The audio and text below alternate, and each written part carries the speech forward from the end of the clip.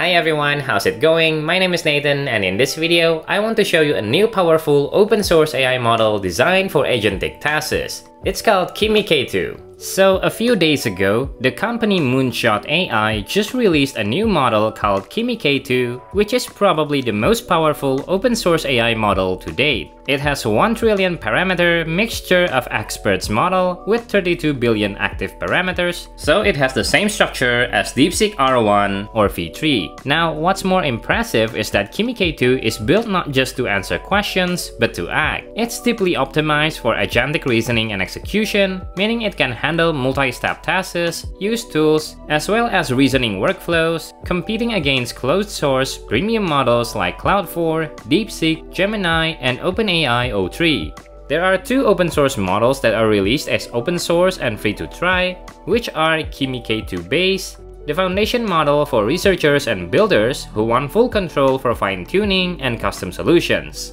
And then there's the Kimi K2 Instruct, which is a chat-ready version, and it's ideal for drop-in usage in general-purpose chat and agentic applications. Both are non-reasoning models, but the reasoning models will probably be released a few weeks from now.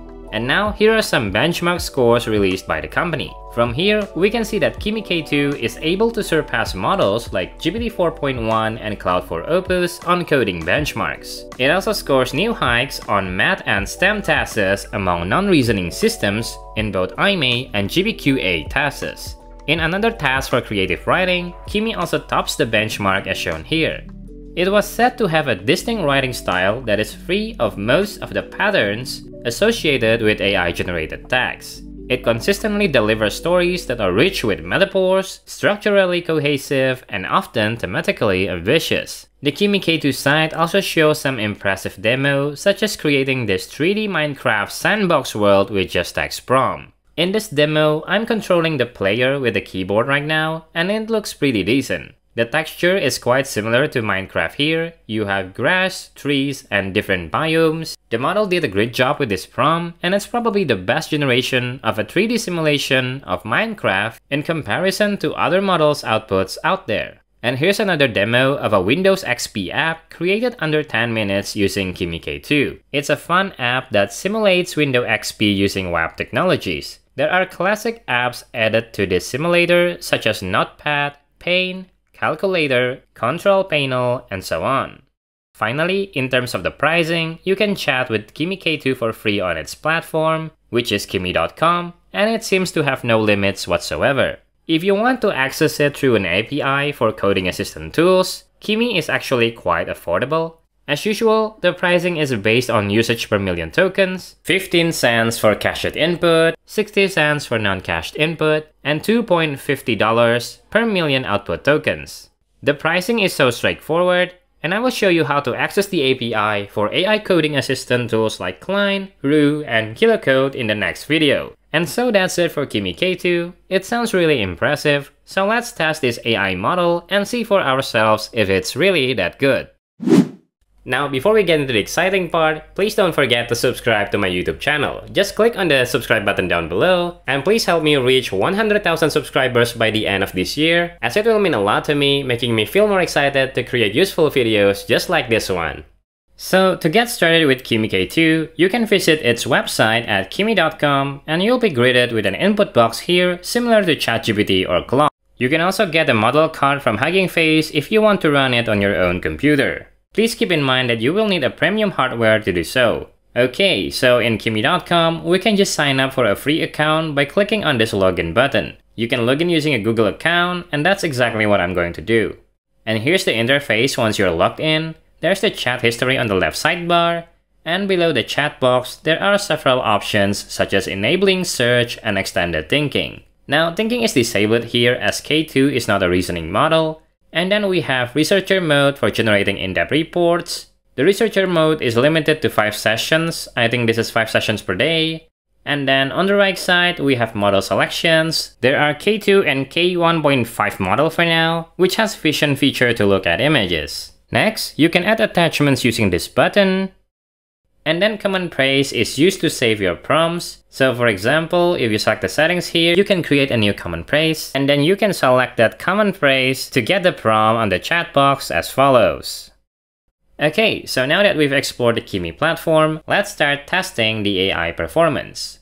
First, I will ask the AI to build a Brick Breaker browser game with neon-style colors and modern cool animations, make it fit the Windows screen. Click the Submit button and let Kimi work on the request.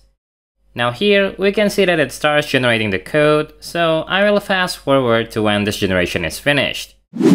Alright, the game is now completed, so we can scroll up to see the code, and to try out this game, I think we can click the preview option over here. So here's the preview on the right side, and it seems the output is broken. This might be because the preview is too small. Now, there's no option to open the preview in full screen, so let's try to open the source code.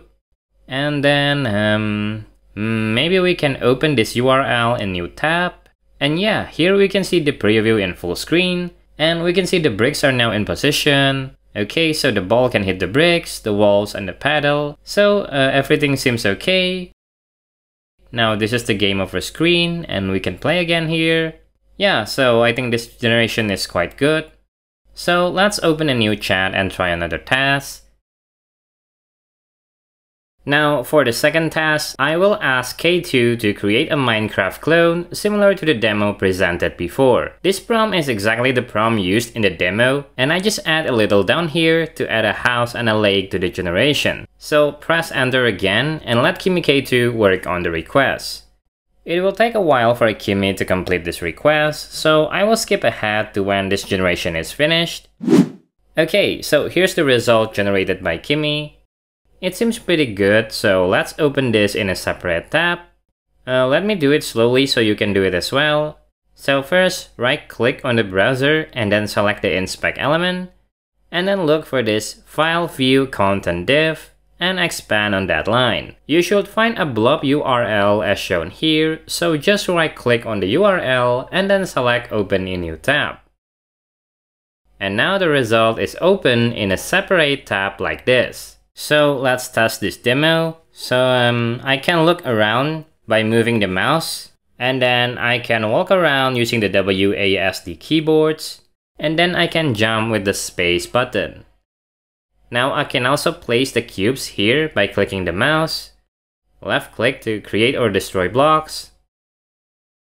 Okay, now I can select block types with numpads from 1 to 6. Now switch the block type and try to place it. So the stone type creates this gray block. And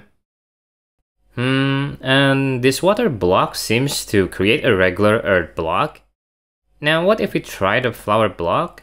Okay, it's creating this green block. Now try the leaf block, I guess.